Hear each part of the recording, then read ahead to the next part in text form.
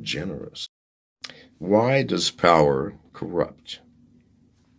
Well, let's take a look at the human species. Humans are compassionate and loving, gracious, kind, generous people.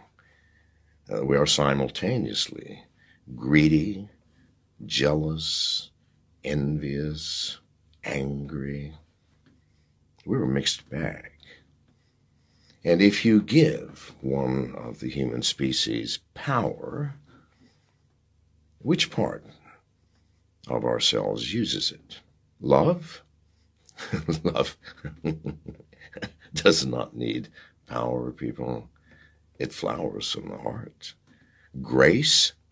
Grace certainly needs no power. Compassion, generosity. No, these are simply things that flow from our good nature. What uses power? Well, greed certainly needs power, doesn't it? If you have enough power, you can take any fucking thing you want. Anger. Oh, anger definitely would love some power, would it not? Envy? Well, with power, whatever you're envious of, you can duplicate on your own. No, it is that negative, unsocial, not life-supporting part of the human animal that needs power. Nothing else needs power.